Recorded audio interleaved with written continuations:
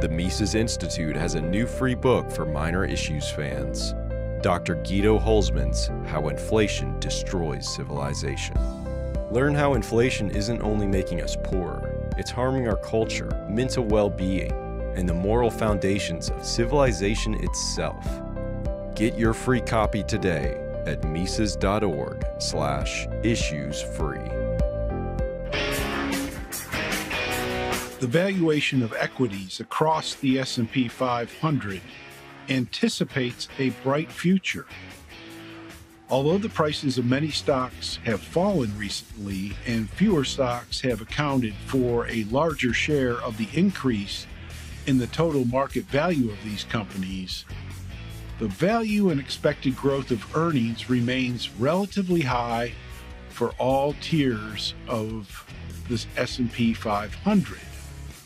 Consequently, the recent disparity in the performance of equities by itself does not necessarily foretell weakness unless it accurately anticipates the failure of many companies to fulfill shareholders' expectations. End quote.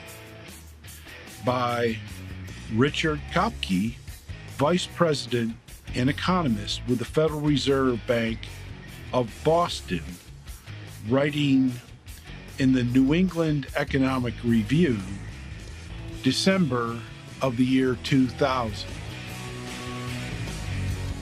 Hello and welcome to another episode of the Minor Issues Podcast. I'm Mark Thornton at the Mises Institute.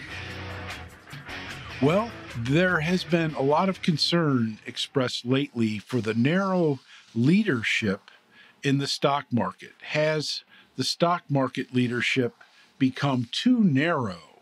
And of course, we've been talking about this quite a long time, noting, for example, the performance of the Magnificent Seven stocks in the year 2023, where Apple was up 48%, Microsoft was up 57%, Alphabet or Google was up 59%, Amazon up 81%, NVIDIA, the chip maker, up 239%, Meta Platforms or Facebook up 194%, and Tesla up 102% in comparison with the S&P 500 of 24.2%. And as I mentioned in the past, almost the entire amount of the increase in the S&P 500 stocks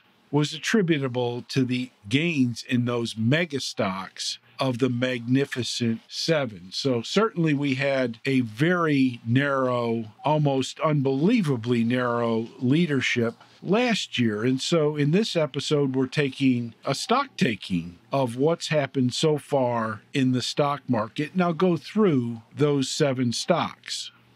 Apple year to date is basically flat.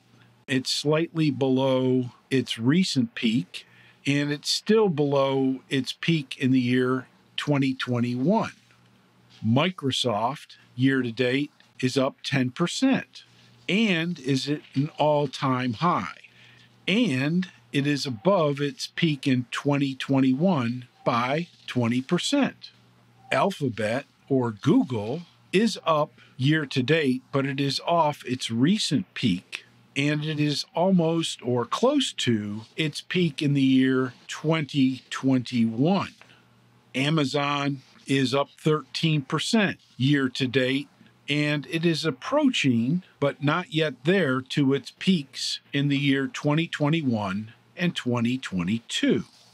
And NVIDIA, the chip maker, it makes chips for artificial intelligence and, of course, gaming, has recently gone parabolic, which means the stock prices, if you look at it on a chart, look like it's going almost straight up. Year to date, it's up 40%, and that's more than double its peak price in the year 2021. Meta, or Facebook, is up 35% year to date, and it too has had a recent parabolic move, and it is well past its peak in the year 2021. The big loser of the group is Tesla. It's down 23% year to date, and it's down over 50% from its peak stock price in the year 2021. Returning to the vice president of the Boston Fed, quote, companies' financial reports should reveal whether productivity and earnings have increased sufficiently to support the current valuations of equities. If companies can maintain their margins and their returns remain above the cost of capital as their assets continue to increase rapidly, then prospects for sustaining a higher rate of growth remain promising. But if the persistent disparity in the performance of equities reflects a sizable erosion of margins and returns for many companies, then the economy's odds of sustaining sufficiently high growth of output and earnings diminish. Unquote. That's just a healthy reminder that a narrow stock market leadership, particularly this narrow, is a warning sign for the prospects not just of future returns in stocks, but also of the real performance in the economy.